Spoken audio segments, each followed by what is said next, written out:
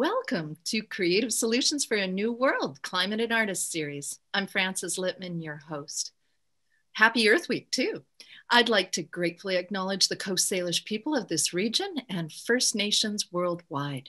For thousands of years, the abundance that these lands and waters provide us to live, work, and play is due to the reciprocal relationships by which Coast Salish and the world's first people have lived and live today. We'll answer questions live closer to the end of this program. So feel free to use the Q&A button at the bottom of your screen if you have a question you would like answered. Introducing our first guest today will be our esteemed climate and the arts partner, Jonathan O'Riordan. John is a former Deputy Minister of the Environment, dedicated to supporting climate action and the arts while honoring his late wife, professional cellist Gail O'Riordan. Welcome, John. Thank you, Frances. Before I introduce Bob Sandford, I'd like to make a few comments about the extraordinary times that I feel we're experiencing on the road to carbon neutrality. This journey starts out with despair, but ends with hope. I despair when I hear that the level of carbon in the atmosphere is now over 420 parts per million. I despair when I hear that the World Meteorological Organization says that 2020 will be the warmest year on record following the warmest decade on record. I despair when I hear that the ocean has the highest heat content on record. And I despair when I hear that the Arctic Ocean sheet is projected to be the lowest recorded level this summer. And I particularly despair when the International Energy Agency states that the annual increase in global CO2 emissions for 2021 is expected to be highest on record following the surge after the financial crisis of 2010. Have we learnt nothing from history?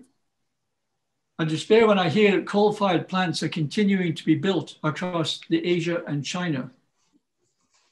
And I despair that even though Canada set a new carbon emissions reduction target of 36% below 2005 levels, it has invested $12 billion in the expansion of the Trans Canada Pipeline to pour 900,000 barrels of oil from Alberta into Asia. And I despair when I see the last of our old growth forests being cut down, thus removing 300 years of stored carbon. And I also learned that in the 5 years since the Paris Agreement, the world's 60 largest banks invested over $3.8 trillion into the fossil fuel industry. It is always darkest before the dawn, so there is always hope. Tomorrow, Earth Day, will be the first day of this new dawn. I have hope that on Earth Day tomorrow, President Biden will meet with the 40 largest carbon-producing nations and forge a new international collaboration. He will also announce a new carbon reduction target for the US and has already found grounds to collaborate with China. I have hoped that Mark Carney today announced that banks, insurance companies, and financial investors have banded together to invest $70 trillion in assets to accelerate a low carbon economy. I have hoped that a number of countries, including Canada, have pledged to increase the area of conservation to 25% of their lands and oceans by 2025 to protect biodiversity and increase carbon sequestration.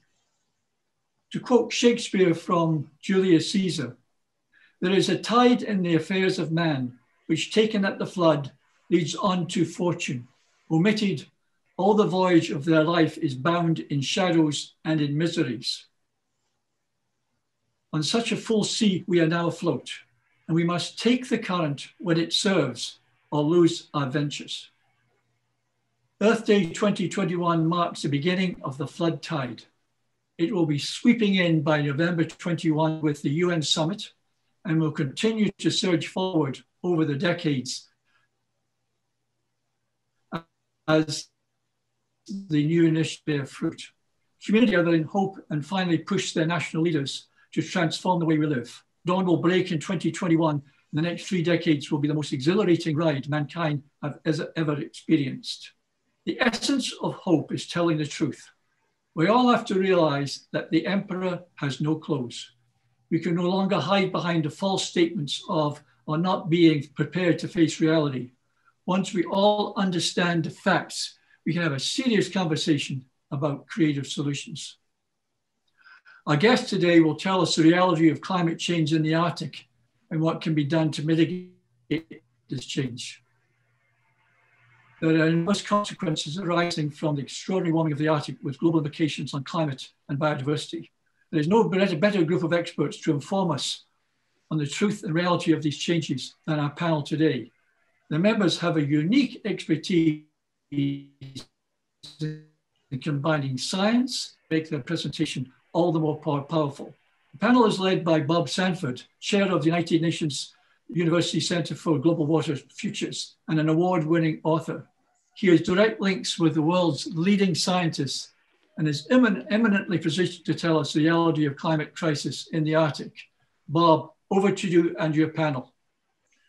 Thank you very much, John. And thank you, Francis, for the Earth Day opportunity to talk again about water and climate and to demonstrate why cold matters, not just in terms of creating a stable climate in this country, but in the entire Western Hemisphere. To begin, let's look quickly at how cumulative and compounding human effects are making sustainability a moving target here and where we live in Canada. Here are some of the effects that we need to stabilize if we don't want adaptation and resilience to be constantly beyond reach. Even before climate became an issue, we'd already begun altering the global hydrologic cycle through rapid and expansive alteration of land use and cover. More than half of the entire surface of the planet and much of Canada has been significantly altered by human activities. Land use and cover changes, however, are only the beginning of the effects human activities are having on the global hydrologic cycle. Life on this planet is made possible by all the ways in which water reacts with nearly every element in the physical world. Some parameters, however, have more influence than others over the nature and function of any given hydroclimatic circumstance. Changes in temperature, for example, cascade through all other biogeochemical parameters. And the most frightening discovery of this young century is that this is exactly what is happening. The rate and manner in which water moves through the global hydrologic cycle is accelerating.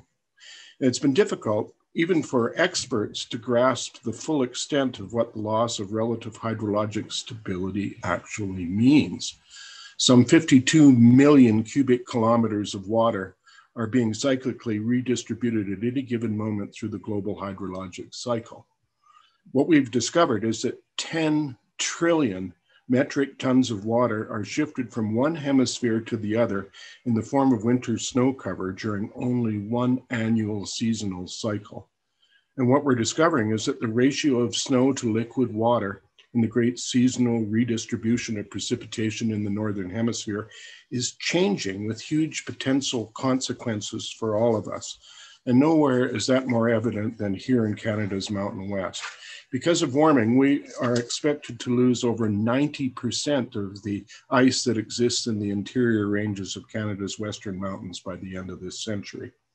It should be noted, however, that the loss of glacial ice is a symptom of a much larger problem. The same warming that is causing our glaciers to disappear so quickly is reducing snowpack and the duration and extent of snow cover throughout the Mountain West.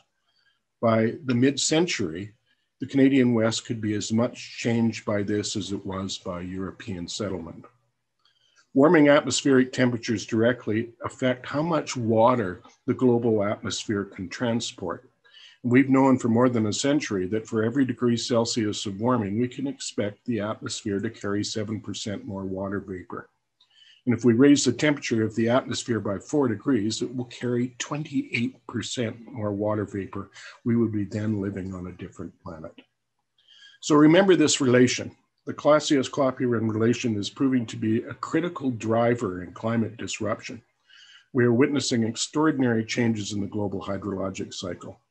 The rapid melting of so much glacial ice is creating more liquid water, which is evaporating faster into a warmer atmosphere, which is capable of transporting more water.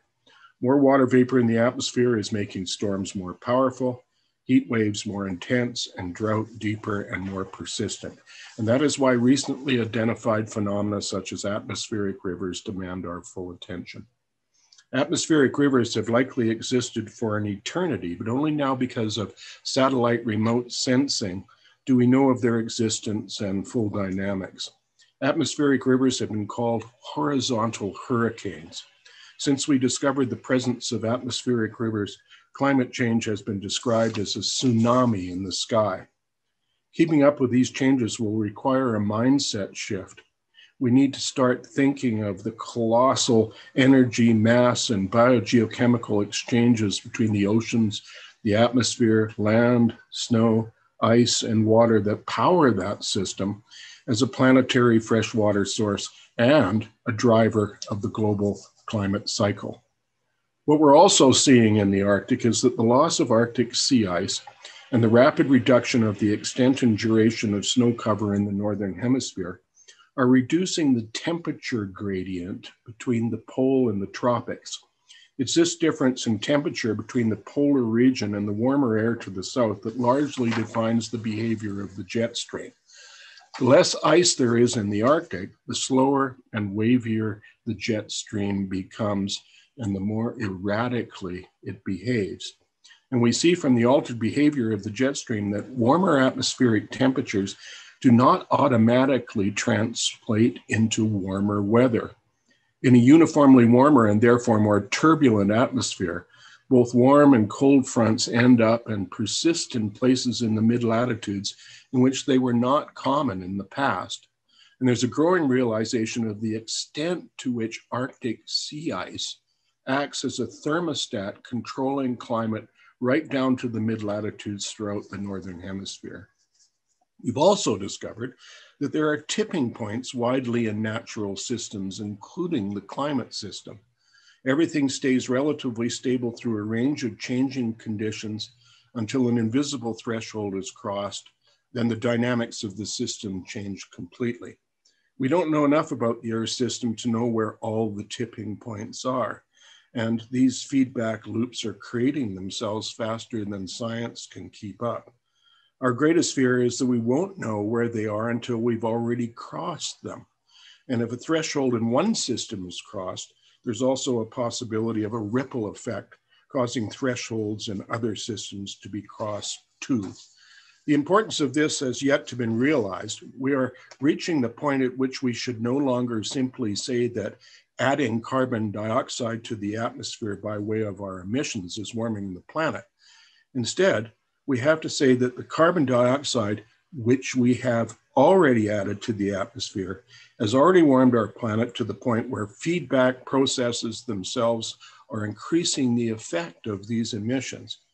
And that's exactly what we are fearing is happening in our own Arctic. While recent research suggests that we don't have to worry yet about massive releases of methane from the floor of warming polar seas, the greenhouse release feedback caused by permafrost in our Arctic has the potential to become a tipping point for the entire global climate.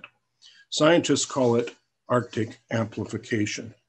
Because of unprecedented warming in the past 2 decades, the staggering scale of thawing of permafrost has turned the Arctic into a carbon source instead of a carbon sink. As one scientist put it, because of permafrost thaw, the Arctic has become an enormous carbon chimney.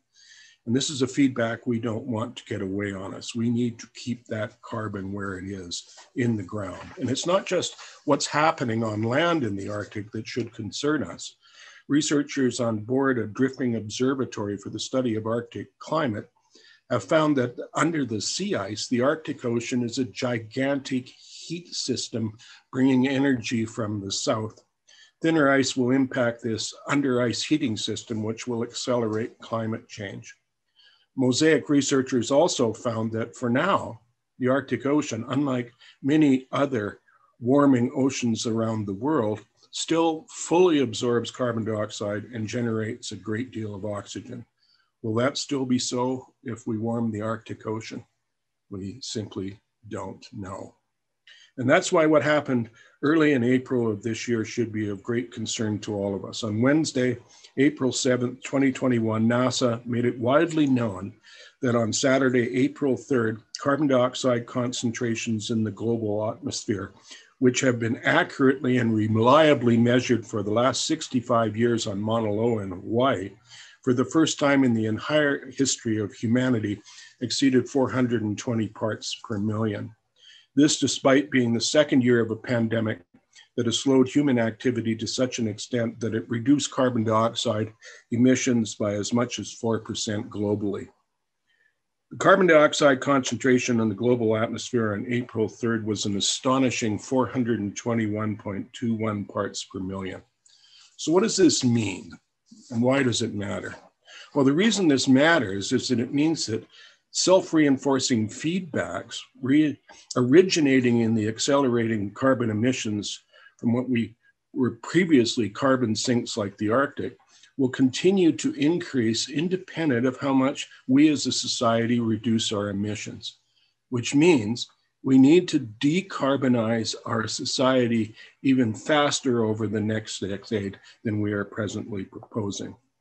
And it's for that reason that Canada must take its responsibility for dramatically reducing our country's carbon footprint seriously when it submits its national net zero plan at the UN's next convention of the parties, scheduled to be held in Glasgow this November.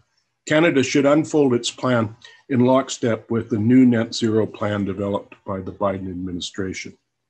All national plans, however, have to demonstrate that we have reached the most important tipping point of all, our tipping point, the point at which enough of us see that we are at a point of no return with respect to climate disruption, and finally take collective action before it threatens to end our prosperity. And I believe, as John Reardon does, that that moment could be now. And it's in that realization that hope resides. And from this, we see that in terms of our climate, in terms of the global climate, cold really does matter. It is now my very great honor to once again introduce one of this country's most respected statesmen and public policy scholars. Dr. Thomas Axworthy has a lifetime of experience in the Arctic. He's one of the architects of the Arctic Council and has been tracking concerns associated with accelerating permafrost thaw in terms of how it is impacting northern peoples and cultures in Canada and the geopolitics throughout the circumpolar Arctic. Over to you, Dr. Axworthy. Thank you. Well, thank you, and thank you for inviting me to this important discussion and with this very good group which wants to use art and some of the higher dimensions of life to try to focus people's attentions on this incredibly difficult set of issues that you've enunciated so well. If I could sum up my presentation in one sentence, and you can turn me off then after that, it's that the permafrost is no longer very permanent. It's not perma anymore. It's thawing. And that has got enormous implications, as Bob has just shown in his slides. And I want to spend a little time on the permafrost issue in particular, because unlike the sea ice issue that Bob just talked about and climate change in general, the permafrost dimension in the Arctic receives less attention than many other aspects of this complicated set of issues. But its implications are absolutely profound and staggering. With all the problems that we have with current CO2 and climate change, if the permafrost, which makes up 65% of Russia's land mass, 50% of Canada's, which is the world's largest carbon sink at the moment, if it continues to melt, to thaw at its current rate, an absolutely gigantic amount of CO2 and methane, as Bob has said, will be released into the atmosphere. There are something like 1,400 to 1,700 gigatons already, in that frozen soil. And that's more than twice as much as the current CO2 in our atmosphere. Now, if a large proportion of that permafrost, the gases that are there, the organic matter, are released into our atmosphere, then we've just compounded our current problems by an enormous degree. And that permafrost degradation is happening. We know across the Arctic now, there are what are called slumps or landslides as the ground thaws. Then it has lakes begin to disappear. There was a famous case in the Northwest Territories not long ago that a lake which was buffeted by a hill which had been frozen for millennia. The hill thawed and the water gushed out, absolutely draining the lake. Thousands of gallons of water lost and turned, as it mixed into the mud of the thawing of permafrost, into sludge. And Bob Sandford has worked with me in the past when I was president of the Gordon Foundation, which concentrates on the Arctic and on the North, on a series of work, studies, and films about the Mackenzie River Delta, these great lungs of the North American continent.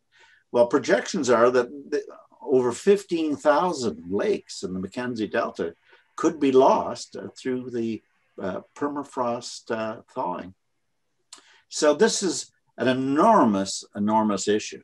And in addition, not just to keep bringing up problem after problem, but we do have to understand how critical the permafrost dimension is.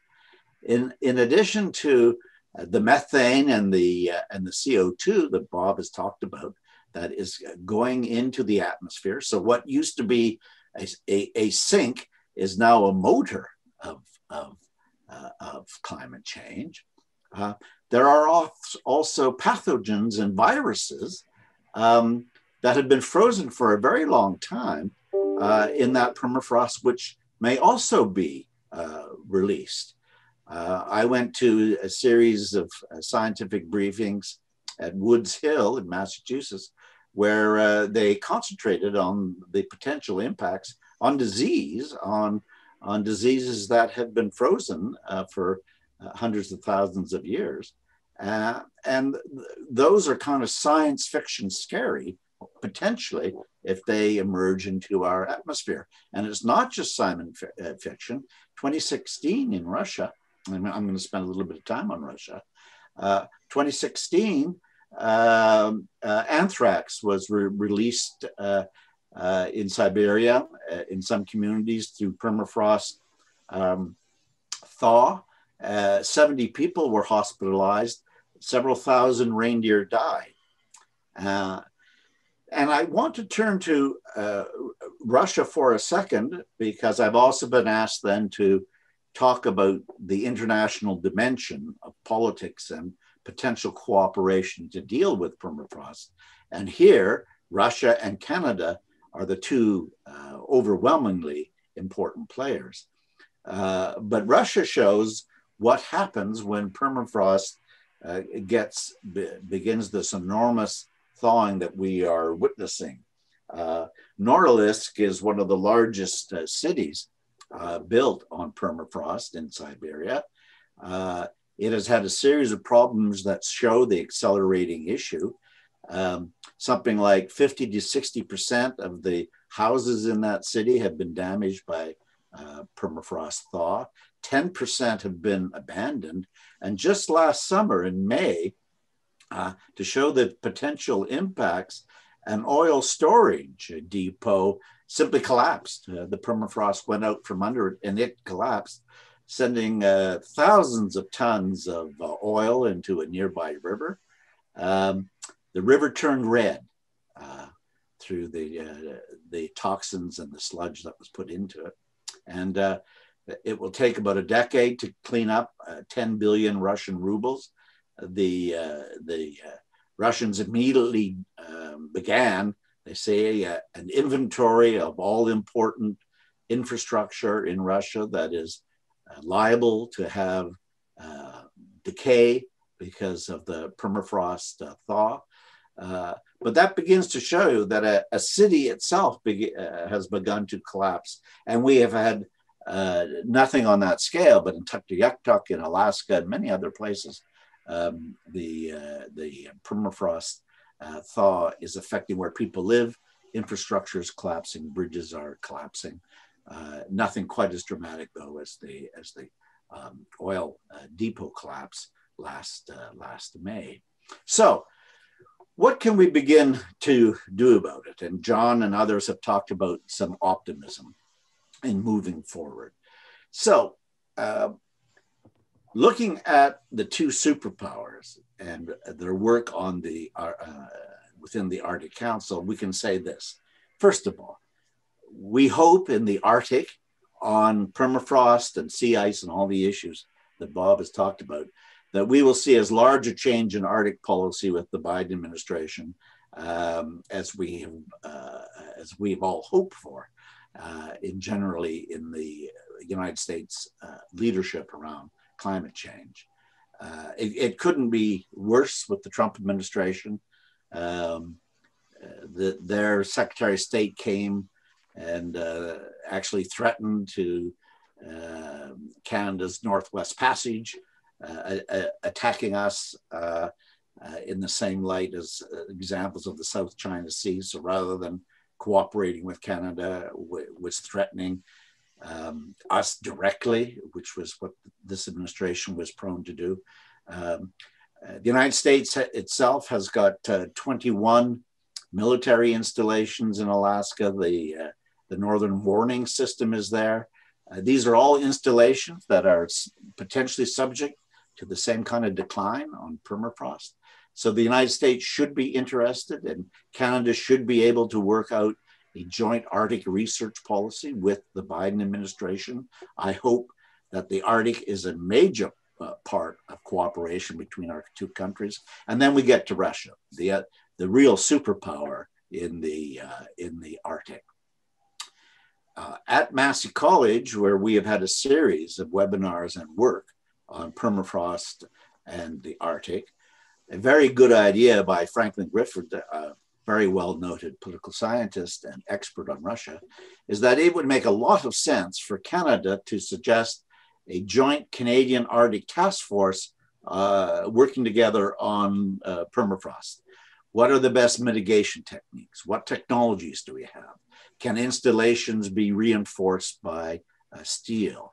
Are there techniques to really refrigerate pieces of the permafrost? It sounds odd that you're talking about refrigerating the Arctic, but keeping the temperature below 32 is very important for keeping those gases and methane and those pathogens in the ground. Or is there techniques that we could look at together jointly in dealing with permafrost in particular? So there are the large global issues of climate change. Within that, there's a sub area of how to deal with permafrost. Now, I'm going to end, I think, on an optimistic note that it is obviously very difficult to talk about specific cooperation with Russia at this particular geopolitical time.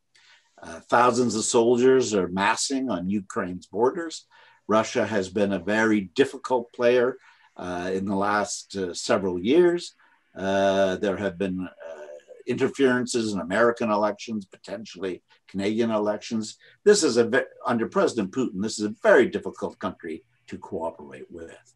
But back in the 80s, Canada began to cooperate right in the height of the Cold War by bringing together scientists, and through that scientific cooperation and bringing together artists as well. The travelers used to go to the Soviet Union, and the Bolshoi would come here. There was a very active artistic exchange between our two countries and scientific cooperation between our two countries. And out of those seeds emerged the cooperation that eventually led to the Arctic Council, which is designed to use science to preserve the environment of the Arctic. So we have in historical example in a very similar, difficult geopolitical era that in the Arctic, the nations found a way to cooperate and create a new institution. We now need it again, and we need it more than ever to deal with permafrost. Thank you very much, Dr. Axworthy, as always, very insightful. One of the principal themes of this webinar series is the acknowledgement that while completely understandable to other scientists that charts, graphs, and numbers don't always move people, but art does. And you've referred to that too, Dr. Axworthy. And one of the most remarkable elements of the Global Water Futures program is it embraces art as a means of communicating the water and climate story. And Dr. Louise Arnell is remarkable that she lives in both worlds. She's both a scientist and an artist, and she's the genius behind a groundbreaking new approach to marrying art and science. And she and her artists call this the Virtual Art Gallery. In her session, Dr. Arnell will introduce climate scientist, Dr. Jen Baltzer, who's an expert on permafrost, and artist Ryan Brynjolfsson, with whom she's working directly to make scientific research findings more understandable outside of the climate science community. Over to you, Dr. Arnell. Thank you very much for the introduction, Bob. And thank you very much for the opportunity to speak at this event. This is a very exciting opportunity. So I'd like to talk, as you already introduced, the Virtual Water Gallery. I am a co-curator of the Virtual Water Gallery together with Martin Clark, Stacy Dumansky, and John Pomeroy. And the Virtual Water Gallery is a science and art pilot project that is a part of the Global Water Futures program. So a bit about the context behind why we started the Virtual Water Gallery. As you all know, water is life. And so water-related challenges such as droughts, floods, or freshwater availability affect everyone. And we believe that by sharing water perspectives across communities of artists, of scientists, of indigenous peoples, and many other communities, it can help find creative and holistic solutions to the water challenges that we all face and that we have heard about already a bit before now. So art can also add an emotional dimension to these sometimes called hard scientific facts that, and Bob Sandford mentioned that. And this last year, the pandemic also highlighted the value of human connections. And so with this project, we really wanted to create an online space to foster these human connections in tackling or talking about these water challenges. So the Virtual Water Gallery is a science and art pilot project that brings together artists, water experts, knowledge keepers, and the public to together collectively reflect on these water challenges that affect us all. It's a project that is funded by the Global Water Futures program, as I already mentioned, and Global Water Futures is one of the largest university-led water programs in the world. And together, 12 artists and 16 water experts and knowledge keepers have co-explored water challenges across various Canadian ecoregions, river basins, and also their communities. That includes the Arctic, mountains, prairies, boreal forests, and farmlands. And at the bottom here, I've put a few snapshots of some of the beautiful pieces that have been co-created as part of this project. This also includes 5 external science and art projects that we'll be also showcasing on the Virtual Water Gallery because we have similar aims. On the third photo here, on the first row, you will see artist Gennady Ivanov.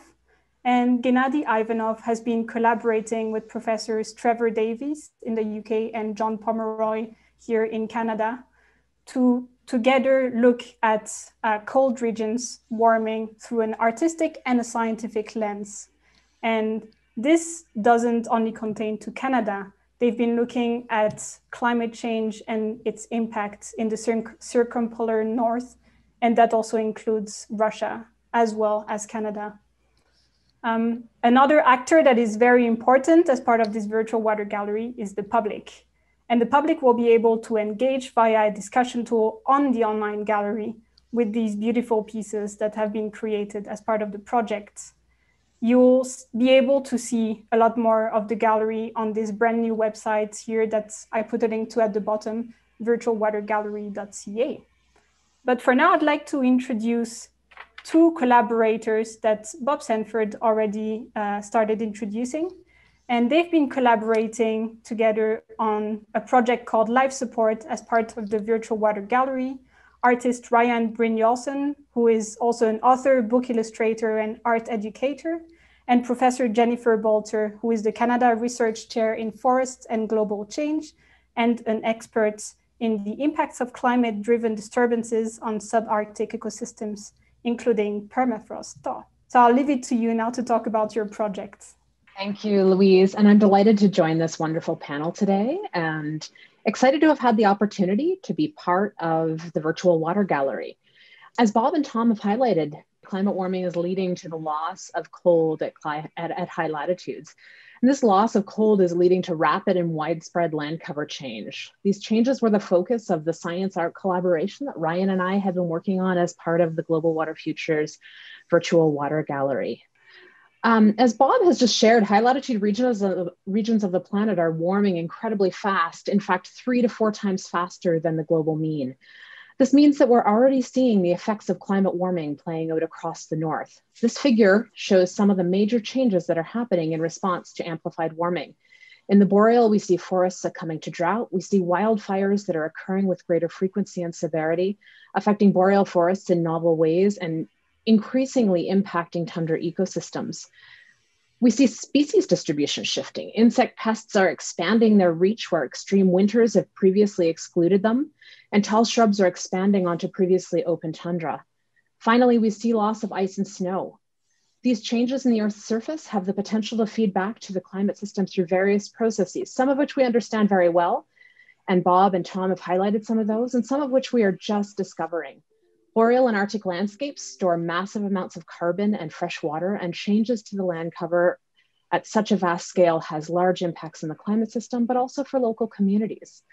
So when Ryan and I started developing our collaboration, we decided on the theme of Arctic landscapes as life support, an idea that applies both to the local communities who live in these areas and for the planet. Rapid change in these faraway cold places affects us all. What happens in the Arctic does not stay in the Arctic. Before you view some of Ryan's work, I just wanted to walk you through what some of these changes look like on the ground. So wow. Permafrost, as Tom and Bob have both mentioned, is perennially frozen ground. Climate warming and associated disturbances are causing permafrost to thaw throughout the circumpolar north. And where thaw occurs rapidly, the implications can be dramatic and have destructive effects on the associated ecosystems. Here are 2 examples of these rapid thaw processes. So on the left is a lowland thermokarst feature where thaw results in ground subsidence, so the ground surface lowers and the soils become waterlogged. Ultimately, this leads to forest cover loss and expansion of wetlands with big changes in both the hydrology and the carbon dynamics of the system, as well as value for wildlife, travel on the land, etc. On the right is an incredible example that Tom already mentioned of a mass wasting event. Permafrost thaw causes the active layer to become unstable and results in slope failure. In this case, not only did the surface sediment that you see sliding down slope end up in the river, but the lake wall was breached and it led to a rapid flooding event. In addition to permafrost thaw, climate warming is increasing fuels on the landscape. This is resulting in more frequent, widespread and severe wildfires throughout the north. Here we see a wall of fire and smoke moving across a very wet landscape that is typically not terribly flammable. But when we have multi-year droughts combined with warming temperatures, this becomes possible. These wildfires have several immediate consequences. First, they release tremendous amounts of carbon to the atmosphere. This particular fire year that's depicted in these pictures, it was in the NWT in the Northwest Territories in Canada, and it released half as much carbon as all of Canada's natural lands take up in a year. And some of this carbon was very old, hundreds of years old, in fact. There are also immediate and longer term consequences for water quality and hydrology. In the longer term, fire accelerates permafrost thaw, and severe burning can alter successional trajectories of the recovering forest. These land cover changes alter many ecosystem services. When we imagine water moving through these landscapes, as we see in the image on the left, it's easy to envision how changes in land cover, changes in permafrost conditions will alter the amount and the quality of water flowing out of the system and will alter the carbon fluxes from that system. These processes support a variety of ecosystems and the communities that live on these lands, and ultimately impact the planet as a whole. The same, we can think of many different ecosystem services that are impacted by these changes and have planetary consequences. And this includes the carbon fluxes that we've heard a lot about today already. For communities who hunt and fish and live on these lands, their culture, livelihoods, and well-being are being directly impacted. There's an urgent need to act rapidly and collectively to reduce emissions, to slow these changes for Arctic communities and for the world. I'll now turn it over to Ryan to share her artistic representation of these changes. Thank you. So as Jen mentioned, we conceived the idea for our project of life support. Life support seemed to be a rich metaphor that leverages the immediately accessible pandemic imagery of intensive care units, ventilators, and hospital settings, and the realization that we're part of a global system and vulnerable to global events. Life support is also the land we live on, the land that supports life, the thin thread that ties us to food security, water security, and the air we breathe. We've become so civilized, so citified, that we sometimes forget that we're animals, that we rely on other animals and plants for food and oxygen, that we also require healthy ecosystems, healthy watersheds, and clean air. Thawing permafrost affects northern life supports, northern food security and water security. As forests and land cover vegetation changes, animals' behavior and ability to thrive will also change, including animals that have been traditionally hunted for food. Permafrost thaw causes runoff that releases organic matter, turning clean water into something that looks like cowboy coffee. It releases contaminants like mercury into fresh water, affecting fish stocks and drinking water. As I began to engage with the research, the first thing that caught my attention were drunken trees. Jen explained that as permafrost thaws, the ground sinks and becomes boggy. Trees begin to tilt, then topple over. Forests become lowland bogs. As water runs off, lakes can dry up or waterways may become connected and collect in a new basin, the whole boreal system. I watched video interviews with researchers who gathered the data, and I developed a real respect for these young people who live in remote areas on the edge of mosquito-infested bogs for extended periods. So I began to study their research and their unique perspectives. One of these projects was mapping a plot of 40,000 trees on a grid to see how forests are changing over time. Researcher Catherine Dearborn was shocked by the changes she saw, discovering that many trees had been completely absorbed into the bog within a 5-year time frame. She said, "Because permafrost in the area is thawing so rapidly, I found that a lot of trees growing at the edge had died and fallen over into surrounding wetlands. In fact, sometimes I found myself looking at my map of the plot and thinking, there should be a tree here when there was just wetlands. One time I even reached into the peat moss where a tree should have been and found it had been completely buried in the last 5 years. So the rate at which these changes were happening was really shocking to me." You can see in the painting that the data and grid lines are overlaid on the landscape. I sometimes had trouble deciphering the academic papers and began to think about how to illustrate the data so that I could picture what was happening. This painting combines data from a plot grid with an image of a collapsed scar bog.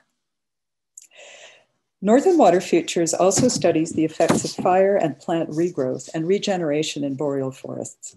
Fires are hotter, cover more territory, and burn more often now. Fires burn peat moss and ground cover, blackening the ground and causing permafrost to thaw even more quickly. Fires that are enhanced by a warmer, drying climate will in turn accelerate global warming. It's interesting to hear scientists speak with passion, describing the beauty of the land they're studying and using words like shocking to describe what's happening as global temperatures rise and permafrost in the north thaws. Parks ecologist Tori Stevens, in an earlier Creatively United webinar, spoke about entering a period of global instability and the need to protect biodiversity.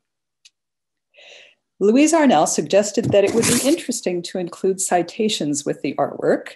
So thanks, Louise. This is figure 3 from a paper titled Permafrost Thaw is Rapidly Altering Forest Community Composition by Dearborn, Wallace, Patankar, and Baltzer. Maybe this will start a new trend in citations with paintings. It's worth reflecting on what is being lost in terms of biodiversity in the boreal forest. We are conditioned to think about forests in terms of resource or recreational use, but we should pause and also appreciate there is inherent beauty in those boreal systems that support an intricate, mystifying diversity of plants and creatures and fungi. If we lose biodiversity, we also lose beauty and complexity. It was a privilege to interact with other environmentally minded artists and to learn about their processes on this project and their emotional responses. Making art about the climate crisis, spending hours immersed in the subject matter and in images of devastation, is an emotional undertaking. And I imagine that's equally true for the scientists who confront the reality of climate change daily and face the challenge of how to make people care, and for the activists who engage directly against climate change denial. So I hope these conversations between artists and scientists can help us imagine scenarios more fully, utilize surprising metaphors that jolt us out of our comfort zones and outdated patterns of thinking, provide images that depict the seriousness of what the data is revealing and the heartbreaking beauty of what is being lost. And they can open up new paradigms or new ways of seeing our relationship to our planet and our connectedness to the natural world. Thanks. I'd like to invite everyone to learn more about the Virtual Water Gallery and to thank Ryan and Jennifer for this inspiring project and presentation. So if you want to hear about other projects that have been going on as part of the Virtual Water Gallery, I invite you all to join the launch on the 29th of April at these times here that you can see, and you can register on the globalwaterfutures.ca website or directly on our virtualwatergallery.ca website. Thank you so much. Well, thank you very much, all of you, for a marvelous presentation and demonstrating how critical the relationship between science and art can be and how much it can influence the way we think and see the world. If you've been following this webinar series, then you've already been introduced to Washington, D.C. lawyer and political and social commentator, Mace Rosenstein. His contributions to this webinar series have been so much appreciated. We've created a moment of comment in conclusion of this section on how the theme truth matters can be applied to the challenge posed by accelerating permafrost thaw and other climate threats in the Arctic. And we've started calling this segment Mace's Climate Corner. So Mace, what did you find while tracking the truth and the telling of this climate story? Over to you, Mace. Thanks, Bob. I'm hoping that there's a way to marry the two concepts John was talking about, that is hope and despair, and that together we can continue to find a way to keep them in equipoise somehow in an uneasy union. And perhaps to illustrate that desire, I wanted to close our program today by telling you a story of the Yamal Peninsula. The Yamal, as you can see, juts into the Kara Sea on the northern edge of Russia. And in the language of the native Nunuts people, Yamal means the end of the world. And it was here that the events of 2016 that Tom Axworthy mentioned earlier took place. The Yamal is remote and barren. It's mosquito infested in summer, plunged into endless night and winter when the temperature drops to -50 Celsius. Historically, the Nunuts people have been nomadic reindeer herders. They travel with their animals up and down the entire peninsula, hundreds of miles each year. And during the unusually hot summer of 2016 that Tom mentioned, the Nunuts noticed that their reindeer were behaving oddly. The animals seemed sleepy, they said. They lay down, they began shaking and panting. They wouldn't move.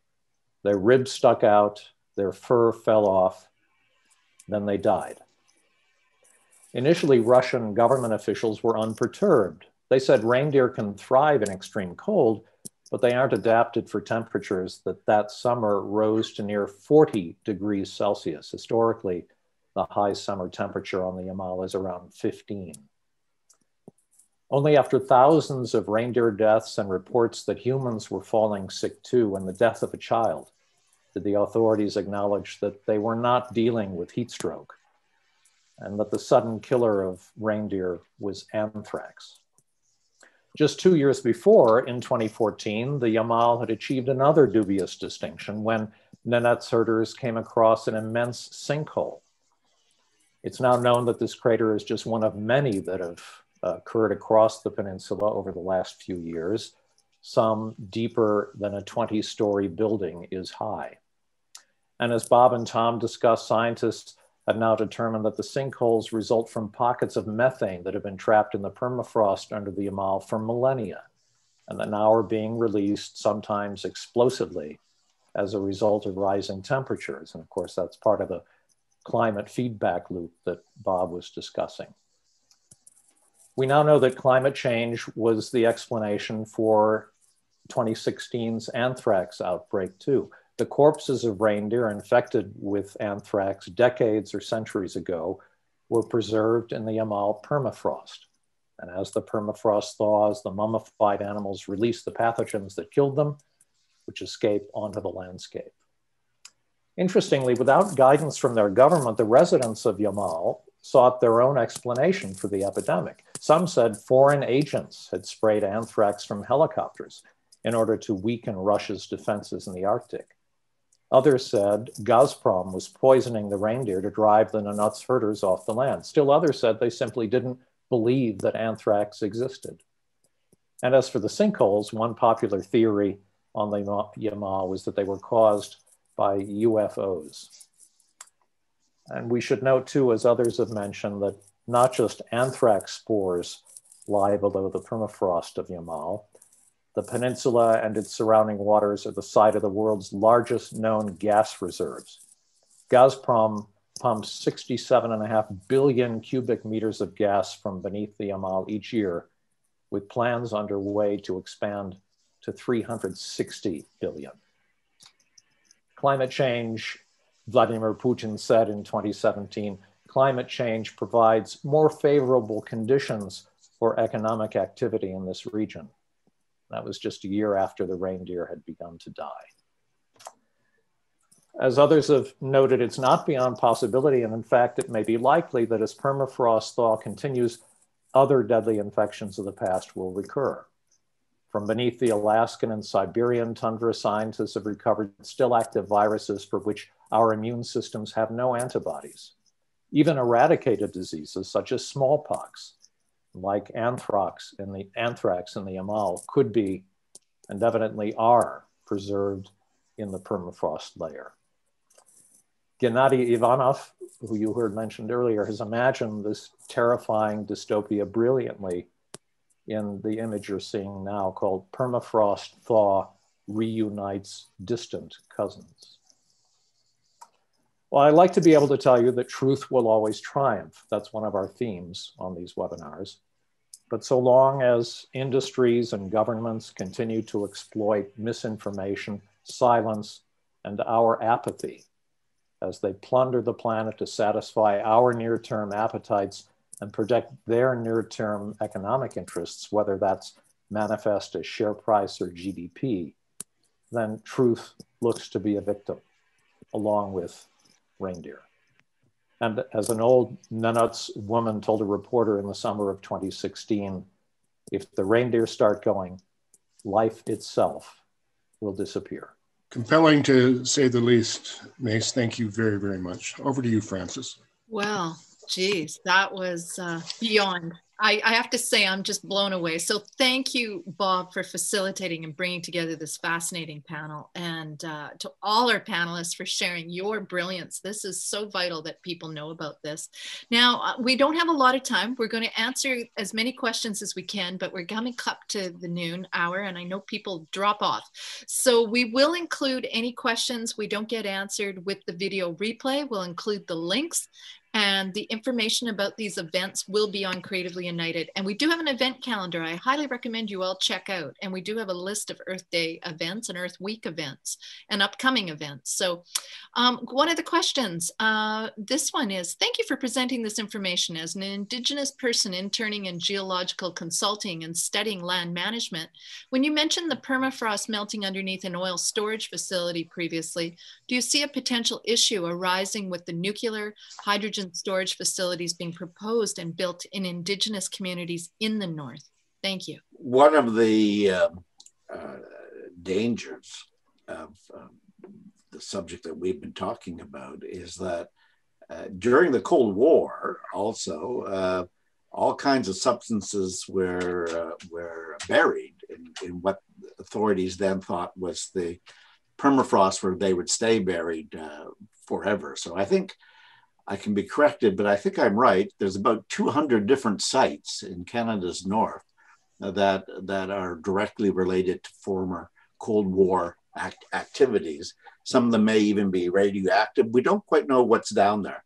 And so that's another danger that this country better look at, knowing where these sites are and what is in them and how we can remediate it before they come about. And certainly any new installations that have as part of their plan storage in the permafrost is just a recipe for disaster.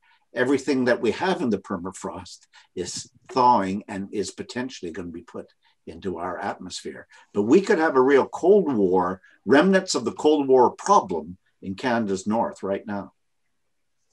I could add to that, Bob, as well. In the Northwest Territories, there's this is another issue in addition to the nuclear issue, mining contaminants that were buried in permafrost. And so right on the shores of Great Slave Lake, there's a former gold mine where there's 250,000 tons of arsenic trioxide buried in what was presumably, permanently frozen ground. They're now having to actively freeze the ground around those stores to keep that from being discharged into the environment. So these are really big issues that we're going to be facing as we move forward. Absolutely. And it's been asked, will there be a film version of the virtual water gallery, a documentary? That is a very exciting idea. We don't have plans for a documentary per se, but we're looking at plans to make some in-focus videos about each of these projects. Great. And how does the Arctic compare to the Amazon forest with respect to their global benefit with respect to CO2? Could I speak to that one? I think it's quite interesting. I was the one that coined the phrase that Mackenzie is cold Amazon. Cold Amazon. That's right. And the reason being is that it's such a very large system that has such a profound impact on the entire global climate system. And what's really interesting about that question is that we know that major ecosystems are teleconnected in ways that we never imagined before. And what is being put forward is that if we were able to save the Amazon, if we were able to preserve the Amazon, that might be a means of helping us refreeze the Arctic. That's how tightly connected these systems can be. So Earth system and biodiversity restoration becomes central to the whole project of slowing and coming to understand and managing Arctic warming, but also changes in other parts of the Earth system. So those are really interesting things. There is a link. Excellent. We have about 6 other questions, which I think we will answer with the video replay because we're really tight on time. But Earth Day is officially tomorrow. But just a reminder that every day is Earth Day on creativelyunited.org, where you'll find all kinds of special events in celebration of Earth Week, but we're always on it. And great news, I just want to give everyone a quick update here. The deadline for saving Mountain Road Forest, a precious 49-acre forest in the heart of Saanich, has been extended 2 months due to excellent public support for this special area. So thank you to everyone who has already contributed to the Habitat Trust fundraiser. And Creatively United has a package with Oswego Hotel, 2 nights there, and a beautiful piece of art by acclaimed photographer David Ellingson. So donate now, get a tax receipt, and create a win-win. John, would you like to tell us more about what's coming up? Yes, as Liz said, water is life. Next 2 weeks, we're going to be talking about the insecurity in our water resources across Canada as climate affects droughts, floods, water quality, and forests that affect also the way water is used. But we are going to talk about solutions. We're going to talk about work that's being done at the national level with the Canada Water Agency to bring science and monitoring to understand water better and prepare ourselves for a changing water future. And we're talking about a new set of programs in British Columbia involving Indigenous nations and the government to improve the way we manage our watersheds through a water security fund and strategy. So it's going to be an exciting and informative webinar, and we hope that you'll join us and learn a lot more as you did today. It's going to be fun. And thank you so much to all of you, our amazing panelists and our amazing audience for tuning in. And we'll see you in 2 weeks, and we will get your questions answered. So tune in. Thanks so much, everyone. Bye for now.